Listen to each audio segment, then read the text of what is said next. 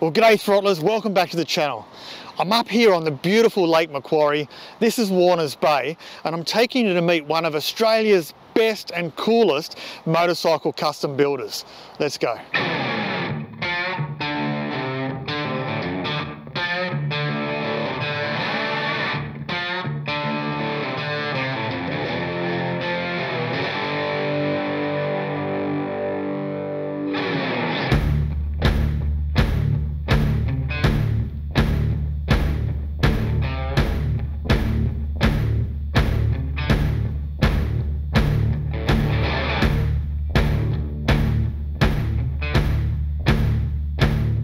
Well, g'day throttlers, I'm here near Warners Bay on the, would you say this is the mid-north coast? Yeah. North coast, New South Wales? Pretty much. I'm with Liam Butler from Butlers Customs, and this is a bloke that I've wanted to sit down with for quite some time. I've admired his work for a number of years. He started a new YouTube channel recently, so check that out. All the details will be below. But Liam, thanks for coming on the show, mate. Thanks I really appreciate it. Thanks for having me, mate. Custom motorcycling. Let's go back to where you started in the motorcycle game. Yep. What was your first bike as a kid? Oh, mate, so I personally didn't have many bikes growing up, but my dad and my pop always had old Yamahas, so old DT 175s and stuff like that. So I was always on the back of them. And I didn't get my first bike until I was about late 20s, just for financial reasons. And which was a Suzuki GN 250. And I basically just bought that bike when I got made redundant out of the mines, and the wife said, oh, why don't you put some pictures up of your build while you're doing it? And sure enough, that night I booked in 4 jobs, and then it snowballed. Incredible. And here I am.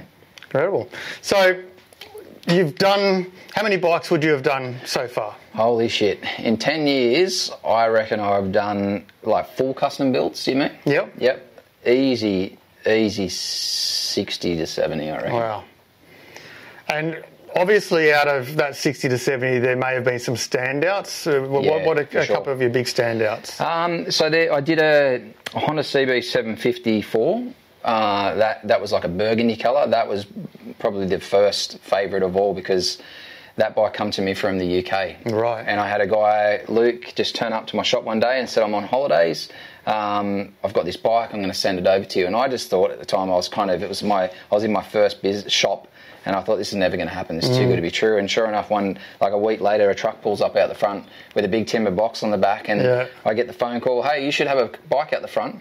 And same thing, I had free reign with that bike. First probably build, I had free reign to do what I wanted, and endless budget. So everything was handmade, and that basically got into 5 different magazines. It was shared all over the internet.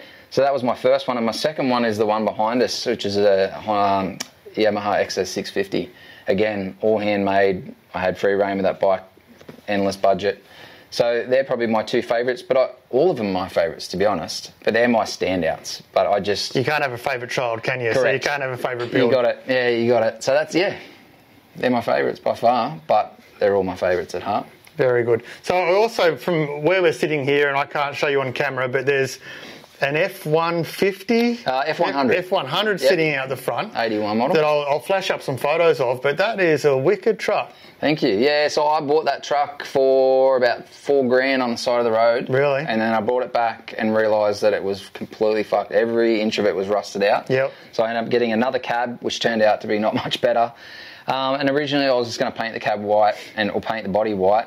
And then I just did what I did and got carried away and thought, I need to show myself what I could do with a truck like this. So $50,000 later, I handmade every panel for it, and every single nut and bolt's brand new. So, yeah. Incredible. Pretty proud of that one. There's a pretty talented fella sitting in this shed. Thanks, mate. It's not me. I don't think so. But The truck's incredible. How long have you been building cars for? I started building cars when I was 13. My grandfather, I learnt to drive when I was literally 5. My pop, actually, his son got his licence, and the day we got his licence when he was 17, he said, Dad, can I take the car for a drive? Yep. And he wrapped it around a pole and died. Oh, no. So my pop had this thing where I had to be the best driver on the planet. So as I said, I started driving when I was 5, and he would take me out into a paddock, out the back of a park and an oval, I guess you'd call it, and there was trees everywhere, and he would strapped a piece of wood to the pedal so I could reach, and sat me on a thing and said, off you go, don't hit a tree. Yep. So that's where the love of cars came from, because I just, any time I'd see him, he was working on cars. So my first car when I was 13 was a Morris 1100. Yeah, right. I dragged it out of a friend's backyard, started restoring it, got it half done, and then my pop got cancer, so he couldn't help me anymore. And right. so we pulled the pin on it. So I'd done 1 million cars over the years, and then led into my first bike, as I said, which was when 10 years ago now. Yeah. So essentially all the skills that you've had were honed on cars, 100%. and then you're applying them to your bikes. Yeah, and over the years I've worked for companies building fire trucks, police cars, army vehicles. I've worked on everything, so I've sort of learnt different skills along the way, working with my hands, and multiple jobs. I went to be an auto electrician, and then they found out what I could do with my hands, and then all of a sudden I'm not doing auto electrics anymore, and I'm building stuff for them, so that's where the love of working with my hands came from.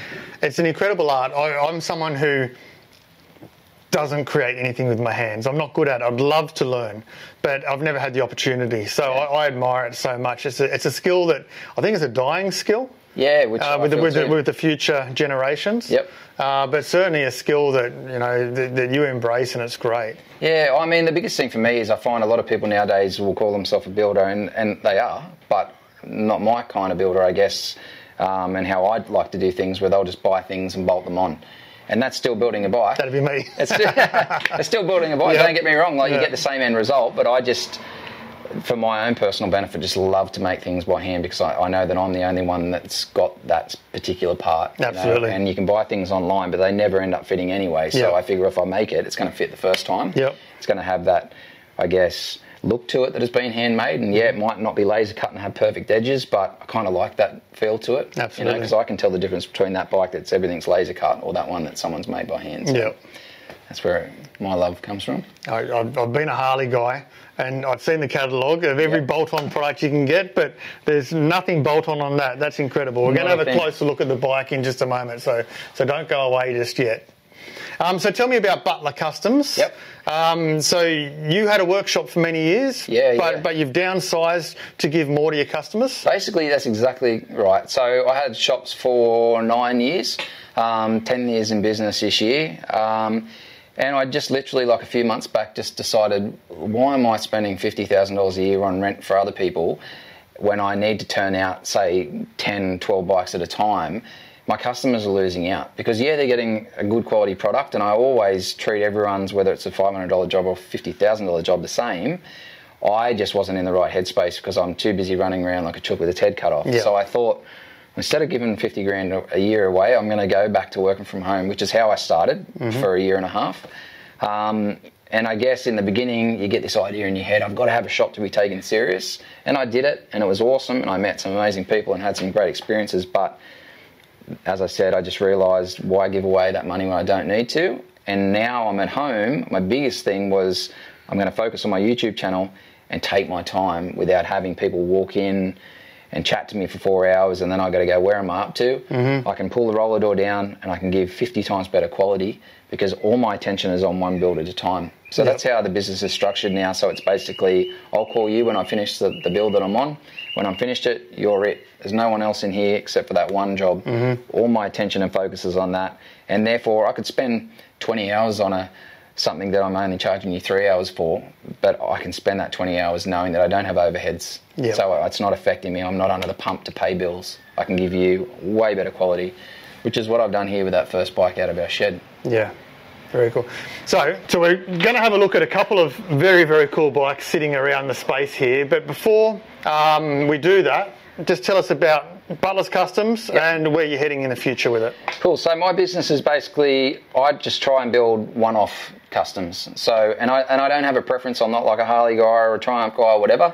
I just love to build something that's really unique that I've never, ever seen before, and that is my goal. So we're sort of trying to go down the lines of obviously focusing on our YouTube channel, but doing builds for companies and stuff like that, because it gives me that opportunity to use their brand and really challenge myself on colours and styles, but also use and incorporate their products from their brand, but tastefully, so it's timeless. And that's my biggest thing, is trying to create these one-off builds that can go in your shed and you can pull them out in 50 years time and people will go, fuck, did you just build that bike? Yeah. You know, not, oh, that's from the 80s. I remember seeing that style in the 80s, you know. So that's where we're sort of trying to take the business now, and we're getting there. We're working hard to make it happen, and it's my wife and myself as well. Like she's behind the scenes doing all our YouTube and stuff, and she's on the tools with me as well, but she just doesn't like to be on camera.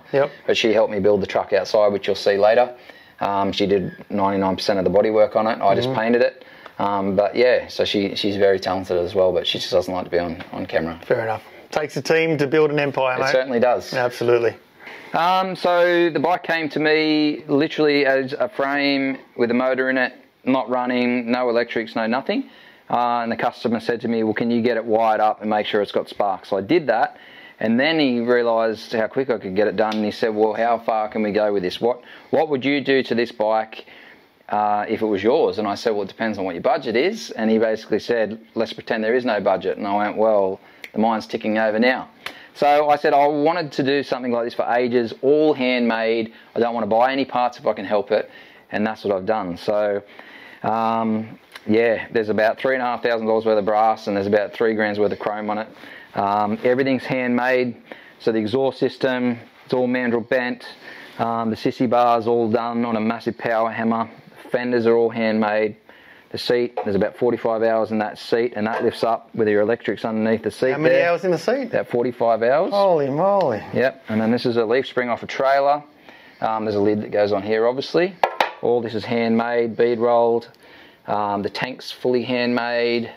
The bars, all of these are turned up.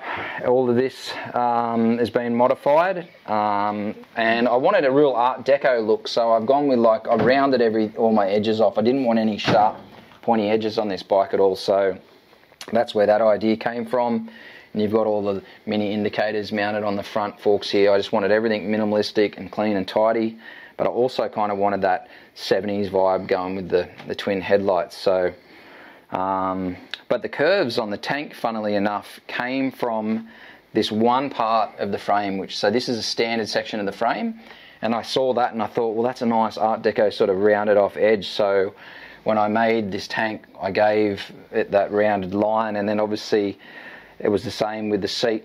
And my idea of this, when I was looking at it side on with the exhaust flowing out the back, was, imagine if this thing was in a wind tunnel and the wind's blowing down, it comes down, kicks up off the seat, and then rolls out the back. So that was why I've got the lines that I've got. Yeah, and when I pulled it all back to bare metal, the frame actually had cracks in it, so I ended up having to remake 3/4 of the frame from here back, and I bead rolled all the diamonds into the bottom here, and bead rolled all this, and yeah, everything on it's handmade. So I'm pretty proud of this thing. I put a lot of time and effort into it. It took me about 6 months between jobs and moving shop, but she's finally done. It's absolutely stunning. Thank you so much. And the colour combinations as well is just... Yeah, well, that was a big thing too. It's so important to pick the right colour that's going to make the brass pop.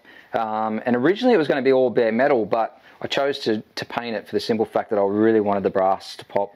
And just the details, like using these braided wire and stuff just to keep it that vintage sort of look. Hid as much as I could. Hid underneath has actually got all the master cylinder for the rear brakes, because we wanted to go with a hydraulic rear brake and a drum front brake. So I've tried to hide as much as I can under the bike, and this is what we've come up with. Well, how cool was Liam Butler? What a nice fella. And that Yamaha chopper that was there, absolutely incredible. The brass work, the craftsmanship, everything handmade on there was just, well, that's what dreams are made of. I certainly don't have those sort of skills. I'm glad there's people like Liam still in the world that's creating these awesome things by hand. Anyway, that's about it for this episode, folks. Throttle on, stay safe, and I'll see you down the road.